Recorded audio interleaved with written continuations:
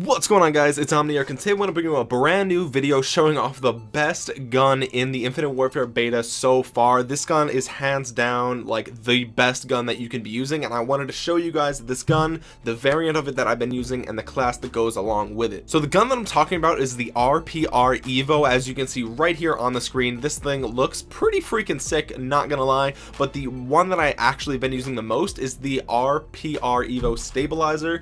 This is actually the first variant that you can get for 200 points. I don't actually know what those points are called. They're the little like gear looking things. I have 614 of them right now. It only costs 200 to unlock this specific variant of the gun, and this thing is an absolute beast. It's a submachine gun. It shoots really fast. It absolutely melts people, and it's basically like the Vesper from Black Ops 3 back when it was really good. But not just that, because of the variant, we get this focus reduce idle sway while aiming down sights, and on top of that, you can also switch this into an assault rifle. Yeah, if you hold down triangle in game, this literally turns into a assault rifle where the gun fires slower but it's more accurate, and to be honest, it's not that great in assault rifle mode. You're mainly going to want to keep it in the SMG default regular mode, but in a pinch, when you know that you're going to get into a longer range engagement, it's almost always better to switch into the assault rifle mode and just try and get that long range kill. You're gonna have a better chance doing it that way. So like I said, the gun fires super fast. It's a submachine gun, so you're very mobile, and it just absolutely melts people, and I feel like this has the fastest time to kill out of all the guns that I've used thus far, minus maybe one or two variants that I'll get into later in the video near the end. But there's a couple of things with this gun that I want to point out. The first is which combat rig you should be using. I know a lot of people have just been picking random combat rigs. They've been picking ones that they see other people using, or they see, you know, there's the only one that they have, or whichever one they think has the better gun. What I want to tell you is with this variant, go for Merc, and then change your trait to Man at Arms. And what this is going to do is it's going to give you the maximum ammo capacity when you start off the match. So I've run into this issue a couple of times in pubs. Now, this probably isn't going to be a big deal in competitive, but in pubs, I've run into a couple of instances where I run out of ammo. Like, this gun just fires so fast that you just run out of ammo. So using this rig, you can actually start with maximum ammo without having to waste a perk slot or an attachment or anything. It's absolutely crazy. So just by picking this rig, you start with full ammo, which is absolutely nuts, and I think that's really awesome if you're playing pubs with the RPR. Now, for your weapon, you could choose the Steel Dragon Bull Charge. I don't even know what reactive armor is. You can't even unlock this in the beta because of the level 30 level cap, but I've seen some people use Bull Charge. I'm not good with it. I use Steel Dragon. It's okay. It's not the best rig weapon, but you're really, like I said, using it for the Man at Arms traits. This is going to give you full ammo, so that's definitely one thing that I would recommend. Also, what I'm running here, I'm running the foregrip and the quick draw attachments. I do have some other ones. I haven't really tried out extended mags or suppressor. I don't know if extended mags is really worth it on this gun because it actually reloads pretty fast, which is another thing that makes this gun just ridiculously good. I don't know why, but just everything about this gun is amazing. You definitely do not need any sort of optic or any sort of sight or whatever. The iron sights are really good on this gun. You definitely don't need it, and especially when you switch into assault rifle mode, it basically, like, the iron sight opens up into a red dot sight almost, and it has pretty good visibility.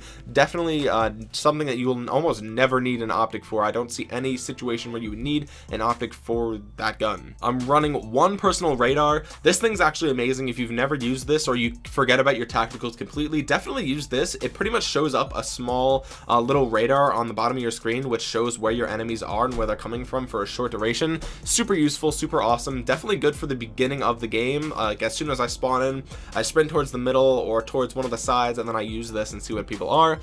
Dexterity is huge for submachine guns in this game. You're going to be super mobile when using the RPR Evo, so you definitely want to use dexterity because you're going to be reloading a lot.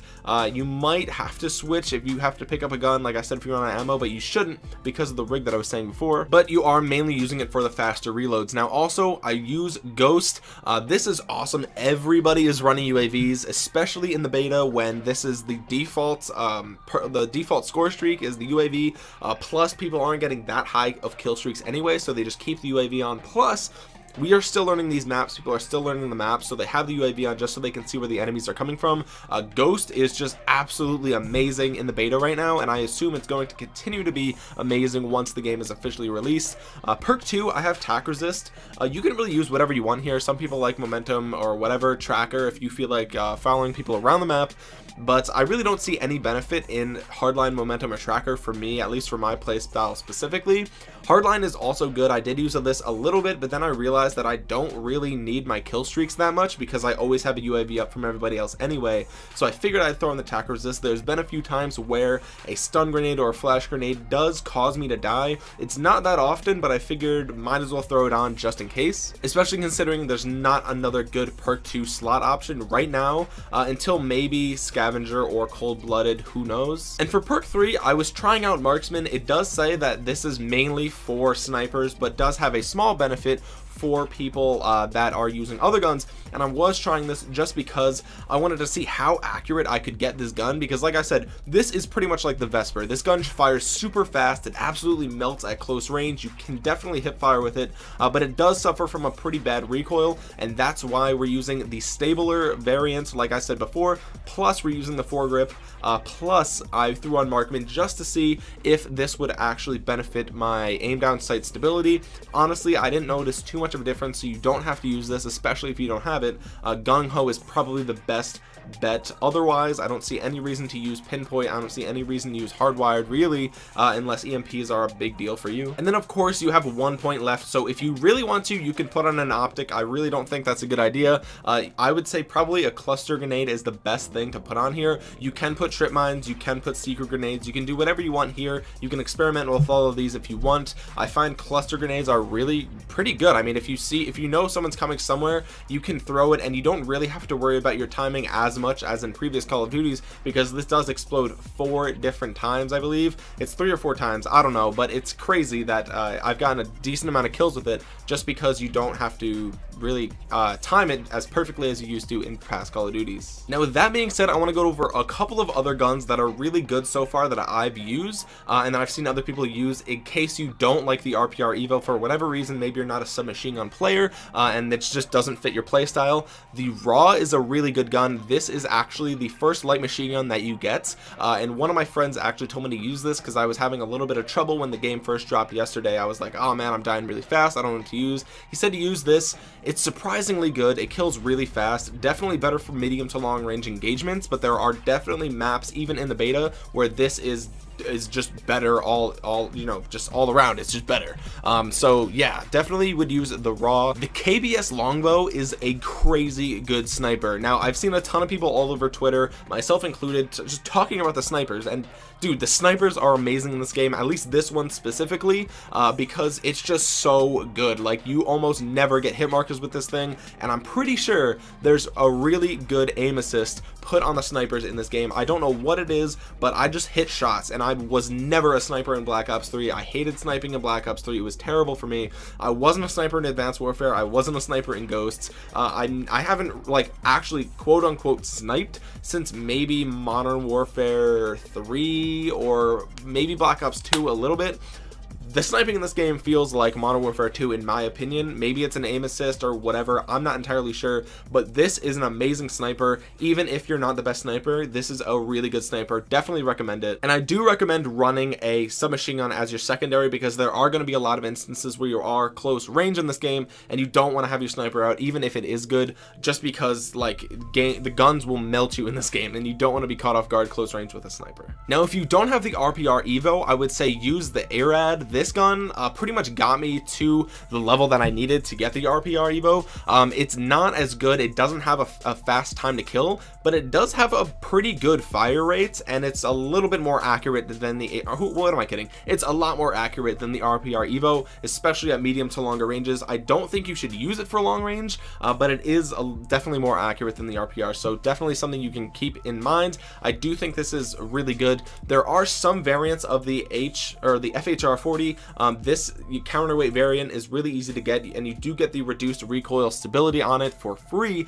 Definitely a good gun, especially, you know, there is a variant that is I don't know what, purple is legendary. Yeah, so a lot of people are using the FHR40 Havoc, because you can get a tactical nuke with this, or whatever, the de-atomizer Shrike, which, you know, will completely destroy everybody, which is, it's a nuke is what it is, and you can only get it if you have this gun, or I think there might be other guns with that same thing. I'm not entirely sure, there aren't any here, but this gun is actually pretty good, especially because of that 25 kill streak thing that I was just talking about. But I've seen a lot of people using it because of that, and that's definitely something you can use if you are able to get it, you know, quicker than you can get the RPR. Anyway, that's about it, guys. I just want to make this video telling you that this gun is absolutely amazing. If you haven't used it, definitely go use it, and if you have used it once and didn't like it, just give it another try. I'm telling you, it's really, really good for close range. Play it like you would play the Vesper in Black Ops 3, and I'm telling you, it's an incredible weapon.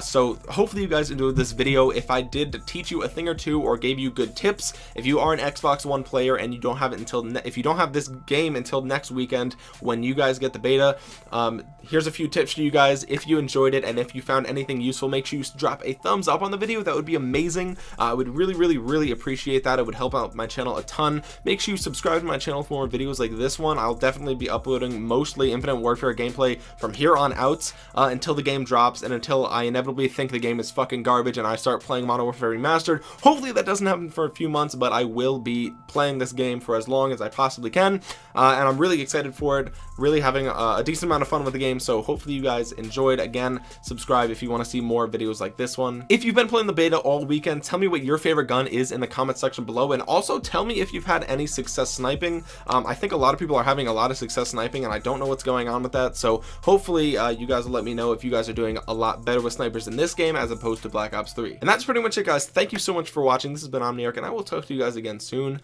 Peace.